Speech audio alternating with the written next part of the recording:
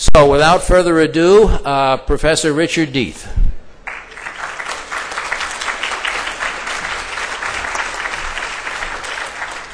Thanks, John, and thanks to everybody here for attending what is no doubt going to be the most challenging lecture that you hear at Dan in terms of the fact that it's all about molecules. It's all about the details and small stuff. But the small stuff is what leads to the big outcomes. And so we need to have both the big picture and the small picture. And that's what I'm going to try to familiarize you with today, is really the molecular origins of what I think contributes to autism.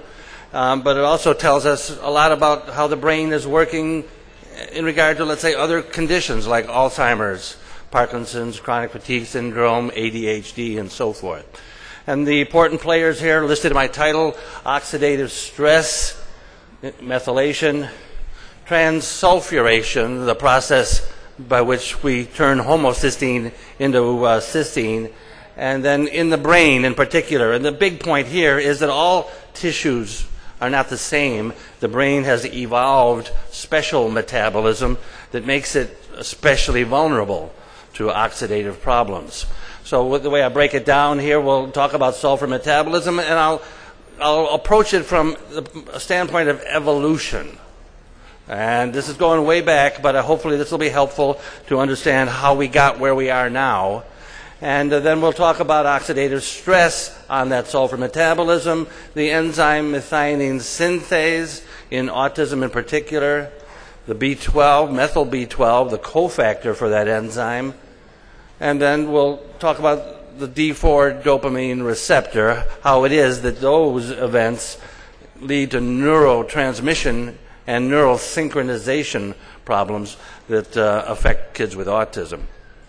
So, where to get started? Well, if you're going to get started talking about these issues, how far back can we go? Let's go back to the beginning of life. Join me, give me a little leeway here. If you tune in the Discovery Channel, for example, on cable, you might see some shows about life, the origins of life. And if you do, the people that are thinking about the origins of life think that it began under the water, the bottom of the ocean, where volcanic vents allowed gases to come out of volcanoes. And the gases included hydrogen sulfide here, which is a reduced form of sulfur, but also other gases that include methane, ammonia, carbon dioxide. But importantly, at the beginning of life, under the water, there was no free oxygen, no molecular oxygen. Sure, there was oxygen in the form of water, but that's reduced oxygen. It's not O2. It's not the air that we breathe. So the first life was anaerobic. Anaerobic, it didn't use oxygen. That came later. Anaerobic life began somewhere down this 3 billion year journey. But evolution can be importantly linked to oxidative metabolism, because as oxygen became more prevalent in the atmosphere, it became a threat, because oxygen oxidizes. And even as we sit breathing in, breathing out, we're risking oxidation, and as we age, we're showing oxidation. So oxidation is a part of life, and avoiding oxidative damage is a part of life. And we are over here. We're sandwiched in on the right end. Humans, 2.5 million years ago. It seems like a long time, but in the scheme of things, it's really not so long in the bigger picture. So in any case, if we had these gases down there, these gases conveniently form the sulfur-containing thiol compound cysteine. We've talked about it a lot. Here it is in the chemistry of cysteine. This is the business place, the sulfur with a hydrogen attached to it. Now, if cysteine is made and available, let's say, for example, hypothetically from these gases down there, you can take 2 of those cysteines, attach them to each other as the oxidized cysteine disulfide here in a reversible manner, and presto, you have a redox buffer.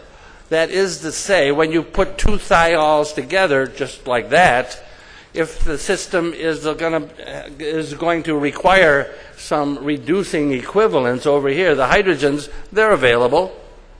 But on the other hand, if the system needs something to move to the left, this is reversible, and that can happen also. So what you have when you have two thiols in this form is the basic kind of redox buffering system. If oxygen comes along, no problem. You got two hydrogens, you can turn it into water. So this is a primitive redox buffer. Now, even before oxygen was around in early life, the redox buffering of compounds and molecules was important. What is redox? It's the loss or gain of electrons in reactions. It could be oxygen. Oxygen is just one example of something that loses or gains electrons.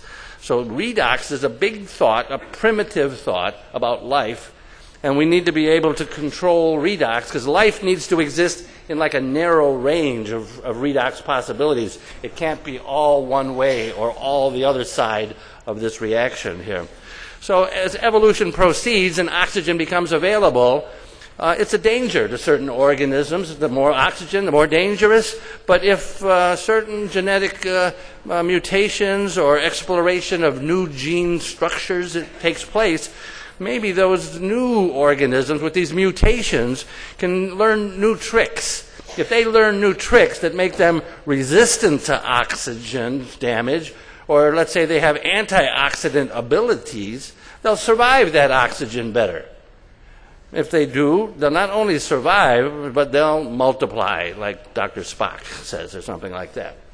And as it turns out, the tricks for surviving oxygen and for adapting to oxidative stress and stuff like that involve sulfur metabolism. Sulfur is our primary antioxidant. And I'm not making this story up. I'm just borrowing it from other people who have proposed, this is a Science article in Science magazine about 2 years ago now, that the origin of the Earth, origin of life proceeded through intermediate steps, ultimately resulting in the complexity of the genome, that is the complexity of our makeup, and that it was driven by metabolic adaptations to an oxygen environment. That is to say, as we accumulate more adaptations, we have more complexity. And I suppose we are at the top of this chain. I could say that humans are at the top of this evolutionary pathway, and I could say that human brain is at the very top of the tissue types that are evolving.